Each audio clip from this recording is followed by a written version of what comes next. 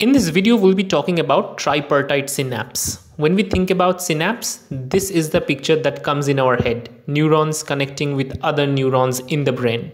But this picture is rather incomplete because besides neuron, there are other players such as the astrocytes.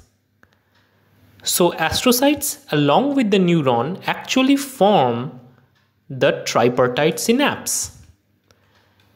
And in this tripartite synapse, a lot of things happen. In this video, we would quickly learn about tripartite synapse. One of the things that astrocytes regulate in the tripartite synapse is the utilization and biosynthesis of a neurotransmitter known as glutamate. So let us look at how astrocyte can modulate the glutamate-glutamine cycle in the tripartite synapse. So imagine this is a glutamatergic synapse. This is the presynapse, this is the postsynapse, and here in the pink is the astrocyte.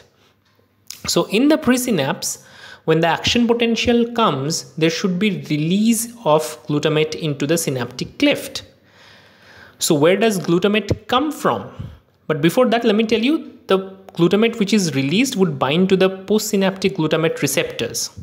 Now glutamate gets synthesized from glutamine, and this happens via the enzyme glutaminase.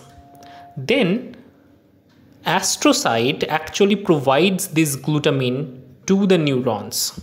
Eventually this glutamate, once produced, is loaded by specific vesicular glutamate transporters into synaptic vesicles.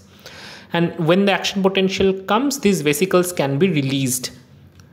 Now, when there is excess amount of glutamate present in the synaptic cleft, there are excitatory amino acid transporters which can take up the excess glutamate. And these transporters are present mostly in astrocytes. So astrocyte can mop up extra amount of glutamate present in the synaptic cleft.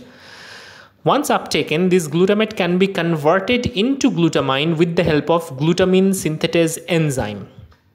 So this particular function is really important for neuronal functioning because too much glutamate is bad for the neuron. It can lead to excitotoxicity, and which ultimately lead to the death of the neurons.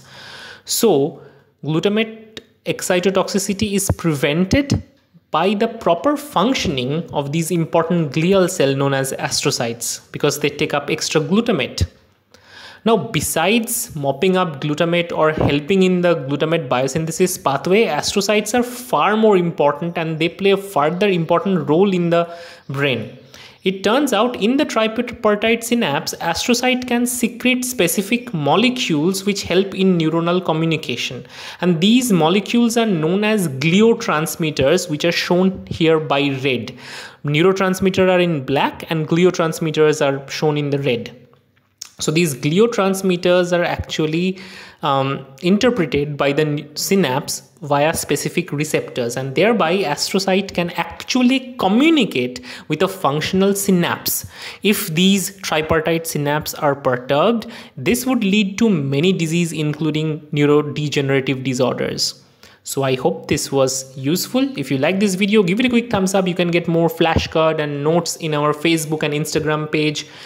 You can support our channel using Super Thanks. You can pay via Paytm, PayPal or UPI. So see you in next video.